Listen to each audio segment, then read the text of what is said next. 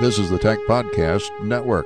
If it's tech, it's here. Jeffrey Powers here with iPad 365 and the Tech Podcast Network at TPN.TV. We have the Studio Connect Lightning at Griffin booth. We're going to show you the Lightning version of this great accessory.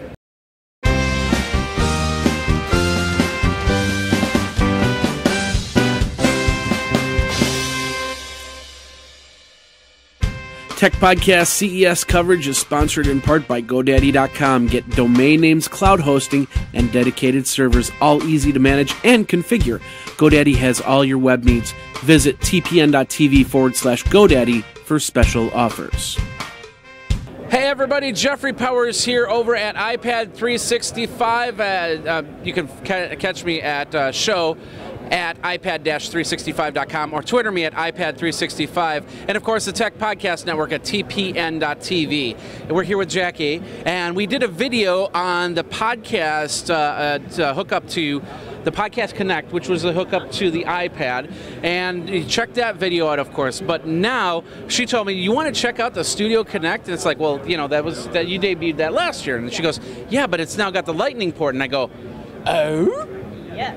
So yes, we got the Studio Connect. Tell us a little bit about this this device. Absolutely, we were so excited to be able to announce this here at CES. It's a Studio Connect, which has been a really popular music creation accessory for us over the past year. As you mentioned, we introduced it at last year's CES, but this year we've got it with Lightning. Very big deal to us and the industry, really. This is the industry's first music creation accessory with Lightning. So everybody's scrambling for all those Lightning accessories. We were very happy to have it here this year. And it's officially accepted by Apple as a 9-pin Lightning bolt port, or a Lightning port, excuse me. That's correct. It has been approved, and it will be available in the spring. So it's not yet shipping, but yeah. So what makes this the Studio Connect? What makes this a Studio Connect for creation? Because to me it looks like you just can hook up speakers to it.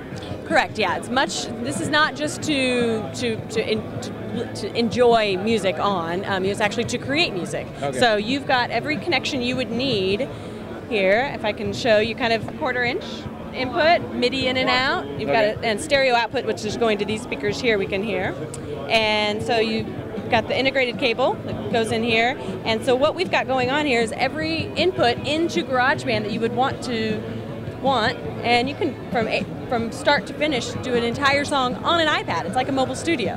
Why MIDI in and out as opposed to a USB port, which a lot of MIDI in and outs are turning into?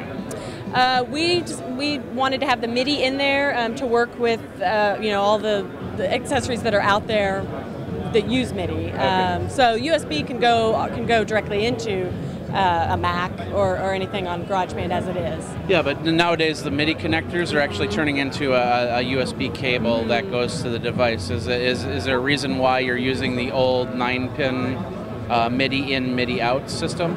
You know, I'm not aware of a particular reason. Okay. Our music team that thought that would be the best approach. Okay, that's fine. That's fine. So we got 2 dials in the front. Why don't you tell us about those? What those do there? Yeah, absolutely. So on the side here, this is the gain control, and then this volume knob is a dedicated volume knob for the headphone jack there. And you may notice the styling there is a pretty iconic Griffin style, all the way back to the PowerMate. Yeah. For anybody that's been following Griffin. Long time fans. Yep.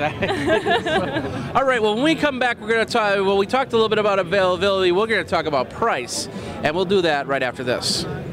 Okay, so let's say you've got a website and it looks about 10 years old. Maybe you don't know where your web developer went, or maybe you're just a small one-person shop and you don't have the money to pay some big bill for a web developer. You want to put together a website. Well, GoDaddy has a great way to do that with their website builder program. You can put together websites using templates. They'll even work on mobile devices, which is a very important thing since mobile devices are rising in consumers' hands every single year. With the website builder, you can put it together. It takes minutes to do. You use the templates, and you can even use the stock photography inside the program, which means that you don't go out to somebody else's website and take their pictures, because they could turn around and sue you. They also have support. They also have the hosting that GoDaddy has been known for, and they have the tools to get you your website up and running within minutes. Check out the website builder program by going over to TPN.TV/GoDaddy, and don't forget that offer code WST50 for 50% off. That's all over at TPN.TV/GoDaddy. Okay, we are back. iPad 365. You can Twitter me at iPad365 and the Tech Podcast Network over at TPN.TV. We're here with Jackie, and we're talking about the Studio Connect Lightning, the first Lightning-approved connection device here. So, what? Now, you said the availability, but why don't you say it again? Yes, it's going to be available later this spring, summer timeframe, and it's going to be $149.99. $149.99 to start doing your own creation, or change from maybe a desktop or a laptop straight to iPad to do all your music and stuff like that. This would be perfect for me on the road as I create music every now and then, intros and stuff like that for shows and stuff like that. So. Absolutely. Great for rehearsal or just kind of practicing stuff. And exactly. Yeah. Exactly. Where do people go for more information? GriffinTechnology.com. GriffinTechnology.com. There you go. It's as simple as that. We've got that. We've also got the video for the Mic Connect. If you're a podcaster, it's perfect.